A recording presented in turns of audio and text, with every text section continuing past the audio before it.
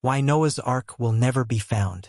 For more than a century, people have sought the Old Testament vessel that survived the biblical deluge.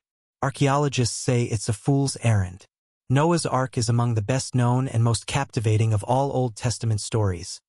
After creating humans, God became so displeased with them that he struck earth with an all-encompassing flood to wipe them out, with one noteworthy and seaworthy exception. The biblical patriarch and his family, accompanied by pairs of each of the planet's animals, who rode out the deluge in an enormous wooden vessel.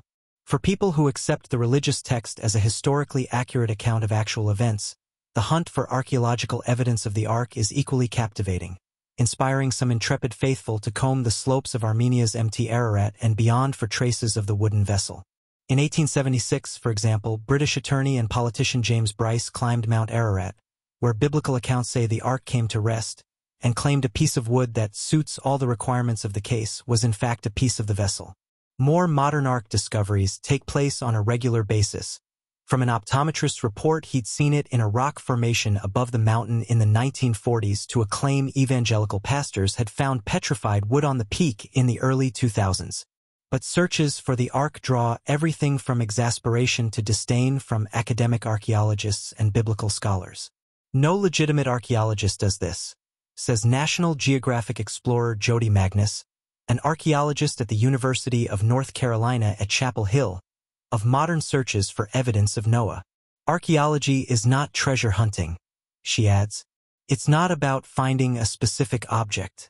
It's a science where we come up with research questions that we hope to answer by excavation. Stories of destructive floods and those who survived them predate the Hebrew Bible, the oldest parts of which are thought to have been written in the 8th century BC. Legends about a deluge that destroys civilization at the behest of a supernatural deity can be found in multiple Mesopotamian texts, from the Epic of Gilgamesh, which was written around the early 2nd millennium BC, to a recently deciphered Babylonian cuneiform tablet from about 1750 BC describing how the Ark was built. Could these flood myths be based in fact? There does seem to be geological evidence that there was a major flood in the Black Sea region about 7,500 years ago, says National Geographic explorer Eric Klein, an archaeologist at George Washington University. But scientists disagree on the extent of that event, just as historians of the era differ on whether writings about a deluge were inspired by real life. It seems likelier that floods were simply experienced in different places and at different times, and that those events naturally made their way into the world's oral and written lore. Complicating the issue even further, scholars differ on the precise location of Noah's Ark according to the Hebrew Bible. In the book of Genesis, the Ark came to rest upon the mountains of Ararat, located in the ancient kingdom of Urartu, an area that now includes Armenia and parts of eastern Turkey and Iran, not the single iconic peak that bears its name today. There's no way we can determine where exactly in the ancient Near East it occurred, says Magnus. And both Klein and Magnus say that even if artifacts from the Ark have been or will be found, they could never be conclusively connected to historical events.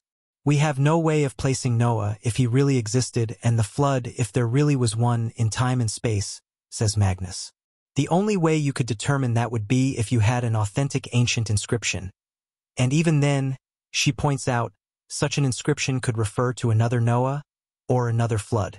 Please subscribe to the channel, like, share, and leave your comment in the comment section below.